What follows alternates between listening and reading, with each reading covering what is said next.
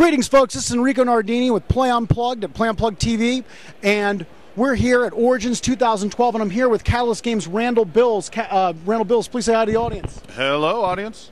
Randall, could you tell me before we get started a little bit about what your job is at Catalyst Games? I'm the managing developer for Catalyst Game Labs, which pretty much means that any type of game that comes in and then ends up going out, I touch it in some fashion. I have line developers under me. So, for example, for Battletech and Shadowrun, which are really big lines, I don't directly interact with them, but I work directly with the line developers to ensure that schedules are met. If they need some help with a particular, developing a particular type of product, it's my job to try to keep the schedules going. And make sure that the products are coming out when we say we want them to come out and at a quality that we want them as well. Both very good things and very important things for any game company, absolutely. So, Origins 2012, I see a lot of signs for Leviathan. Can you tell me a little bit about it? Leviathans is a game we've had in development for quite a while now. For anyone who's been following it up on monstersinthesky.com, there's a whole legacy of trials and tribulations, but the basic concept is that it's an alternate history, kind of steampunk style miniatures game where in the late 1800s a Polish scientist isolates this fluid and you pass electrical current through it and it generates a levitating force. And this is right as you're then heading into Thomas Edison and Nikola Tesla. Humanity's ability to generate electricity is increasing exponentially. And so by the time of 1910, which is when it's set, the wet navies of the world have become air navies of the world.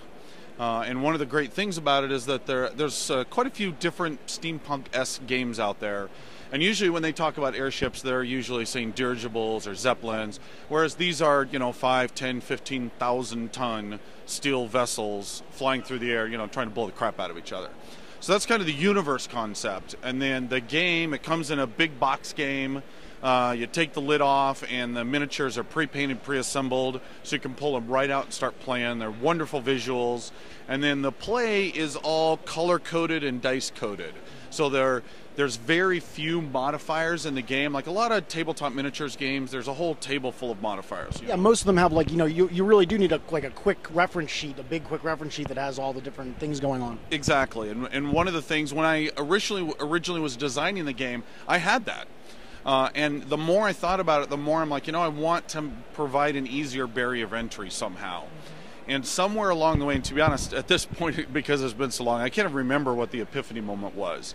But somewhere along the way, I realized that the combination of bell curves of polyhedral dice can mimic all the different modifiers of target movement, your movement, and range.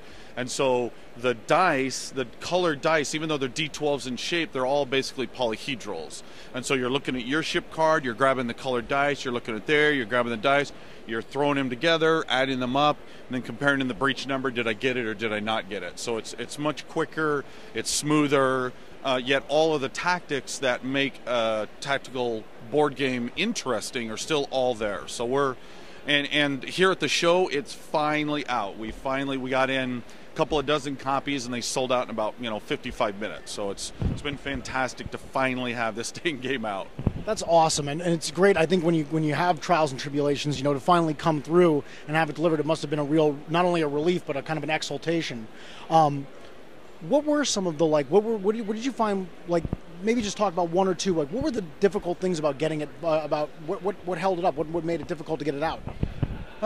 Ultimately, it was a case of Leviathans turned into a product that, Catalyst is still growing. We're only 4 years old, and we're finding our niche. And while we love Battletech and Shadowrun, and we will, as long as somebody lets us, we'll be involved and loving those franchises until the day we die. But we're also trying to expand, and we have some new board games out at the show. We're starting to do some other RPGs, but Leviathans we just went so over the top. We had such giant aspirations for the size of the box and what we wanted to put in and the quality of the miniatures that it almost was too big for us as a company. And then we ran into issues of foreign manufacturing, the miniatures, and last Gen Con, it was supposed to be out at last Gen Con. After not coming out the Gen Con before, And we almost ran into a situation where multiple foreign companies were almost holding it hostage because they were fighting, and it was just this whole long series of just unbelievable situations that I never imagined could possibly happen. But so yeah, it's finally out, and in fact, you guys can't see it, but right over there, like 4 or 5 tables of guys, playing. I was last night up until about 2 a.m. playing a giant 20 people on a side playing a game, so it's great to have it out and have people loving it. So. Yeah, frankly, the components just look wonderful. It looks really nice. So I had a couple of this was an interview that a lot of the Play Unplugged fans actually were really pushing for, and so one thing that I wanted to ask about was Shadowrun Anniversary Edition. Tell me a little bit about it. Well, the Shadowrun Anniversary Edition is, I guess, like pimping out 4th edition, if you will. So 4th edition came out a number of years ago, and one of the problems with Shadowrun for most people, not everyone, but for most people, is it was the game that you played despite the rules. So that the universe was instantly a hit. It sinks your teeth into you and it will never let go. But the rules through 3 different iterations just really were hard for a lot of people to get into, but you played it anyways because you love the rules so much. It's so funny you said that, because that's actually was always my struggle with the first, especially we played a lot of 2nd edition when I was a kid. I started gaming when I was around like 12 years old, and 2nd edition Shadowrun was pretty big, and we enjoyed the world, but doing things like decking was really hard. Yeah. Magic kind of worked within the system, but there were also complications there too. But man, I remember it felt like whoever understood the decking rules the best could GM the game, yeah. And then pretty much everybody tried to play around it. And a lot of times the decking was so separate because it was like everybody's playing this game, and then the deckers over here playing a totally different game. Yeah. Exactly, and in fact I think it's a testament to the strength of the universe that if it had been almost any other game, or if the universe hadn't have been so cool, I'm not sure it could have survived those 1st edition rules, because they were awful. Yeah, but the great thing is, and this is one of those things. Like one of my friends, so it was weird. One of my friends pulled when Shadowrun 4th edition came out. One of my friends was very pumped, and he wanted to run it, and it was kind of like, oh, I don't know. Well, we played it. I'll tell you, the rules have improved dramatically. It's a really fun game. Well, and that's what 4th edition did. Is the previous 2nd and 3rd edition really tried to stay true to the original edition, but we're putting patches on. And ultimately, the thought process was that you couldn't patch it. There was a time where you needed to get in there and just really start slicing things away, make the rules more streamlined. And so 4th edition was about doing that, making it more streamlined, more easy to play, making it so that decking could be done in a much simpler, easier fashion, that those deckers were running with the runners, that suddenly you didn't have to stop and go off here for 20 minutes and resolve that aspect. So then when we did the Anniversary Edition, one is we went in and did it in full color, which Shadowrun's never had a full color rulebook before. And then it was also, there were some nips and tucks, but it also was more about just a representation, making the book easier to use. We put fiction, lots and lots of fiction. I think there's 30-some thousand words of fiction in it. And then the other thing that we're most excited about is because we actually had a situation where 4th edition came out, and then the 5 core rule books that expand on that came out afterwards, and then the Anniversary Edition came out, we were able to go through and create a master index so that the Shadowrun 4th Anniversary Edition, has an index in it that covers all of the 5 previous rulebooks, which was something that I've never really seen before. So that was something that was great that we could do. That's really cool. Now, one thing, you talked a lot about like the kind of pervasiveness of the Shadowrun world, and like what gamers refer to as the fluff, the story of the world. Recently, you guys released some books that were almost entirely like background material. How like that's kind of almost unheard of in the industry, with the exception of like novels and novellas and things like that. How did that work for you guys? Like, is that something that you would consider doing again? We might consider doing it again. You're probably referring to specifically the Six World Almanac, which there wasn't a single rule in the whole book. And it absolutely was an experiment, and one of the things that Catalyst tries not to be afraid of, and sometimes we've got bit for it, is to not be afraid. So we haven't done a world book ever. Let's give that a try. Let's see if the fans might like that. It hasn't always worked out for us, but that's generally not going to stop us, because usually, out of the 8 or 9 times we try, over half the time it has been a success.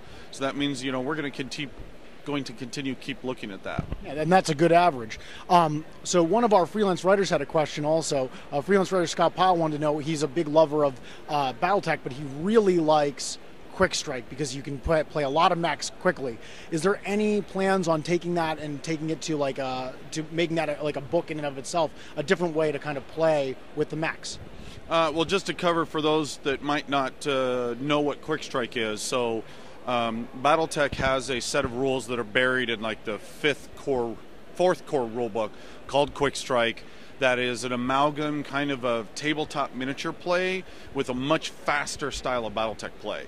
So normally if you're playing a company on company in Battletech, it's easily 3 to 5 hours, depending upon what you have, the competency of the players involved. You can play the exact same thing in Quick Strike in easily under an hour. And so the last time I played a Quick Strike, we did it like a battalion on battalion, which is 36 plus units on a side, and we finished most of it up in a long afternoon. Currently we don't have plans to take that out and make it its own book, but we have been getting more and more comments along those lines. And we do take very seriously what our fans say.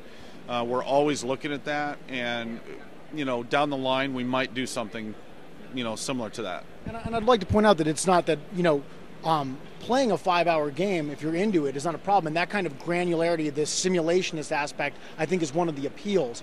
But it would be cool to have both, I think.